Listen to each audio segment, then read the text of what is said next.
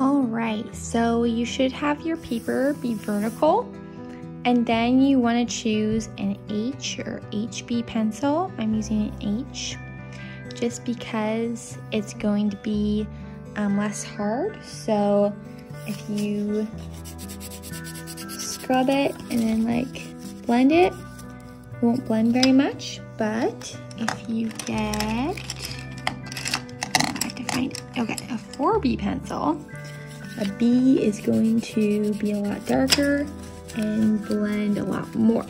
So you want an H pencil so it blends less.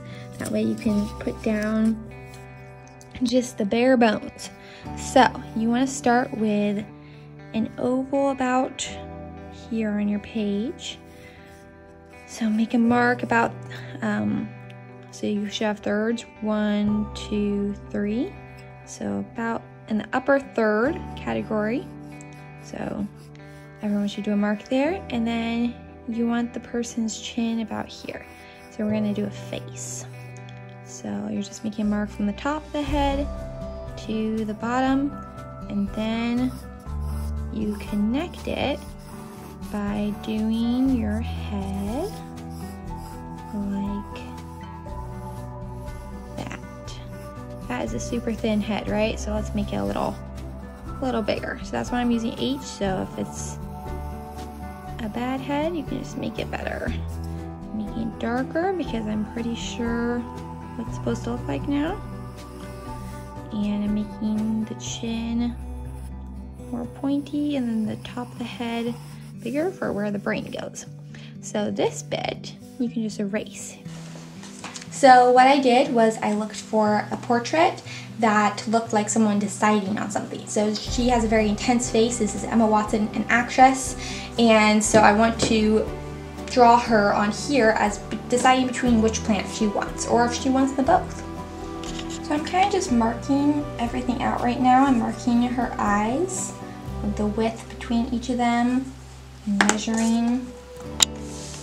So I've started to get all the formation, but I realized like her chin is huge here and she has a really little chin. So I'm going to start at the jawline right here, and you'll see it slants over. So here we go.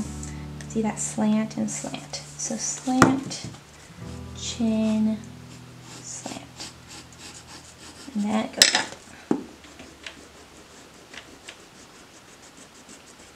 It's a very baby jaw. There we go. Kind of looks like more like a baby now, right? But then we'll add more to her brain.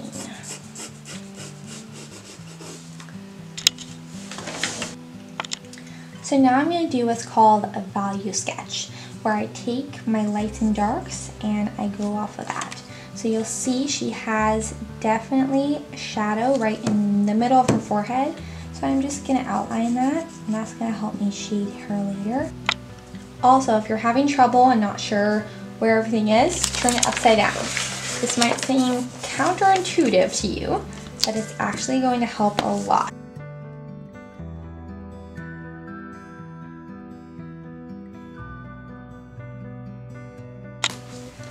Alright, now that you've structured everything how you like it and to the reference's best interest, you now want to start on the eyes. I like to start on the eyes because they're the window to the soul.